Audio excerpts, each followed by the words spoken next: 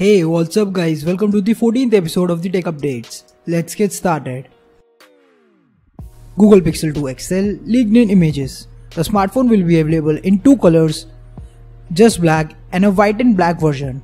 In terms of design, it looks similar to the old Pixel from the back, and a bezel-less display is expected at the front.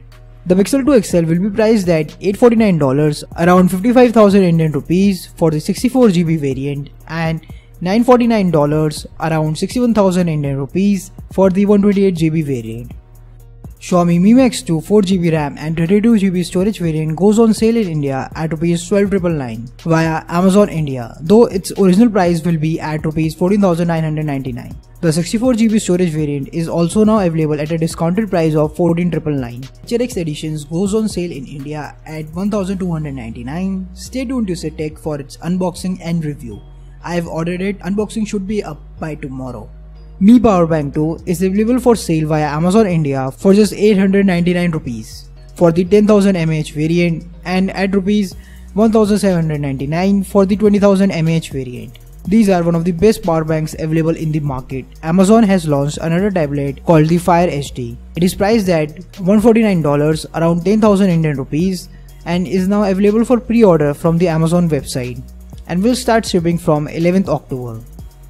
It is the first Fire tablet to come with Amazon Alexa support, which will allow users to play and pause a video, show calendar, control lights, and all other Alexa features.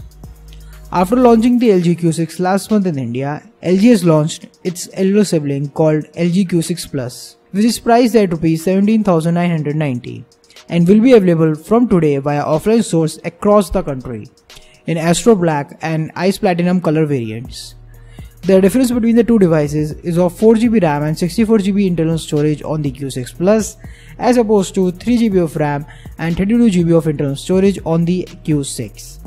Meizu M6 launched in China at CNY 699, around 7,000 Indian rupees. It will go on sale in China from 25th September and we don't know if it will be available in India, and if yes, when it will be. The device runs on Android Nougat and is powered by an octa-core MediaTek processor coupled with 2 or 3GB of RAM for the 16GB and 32GB of storage variants.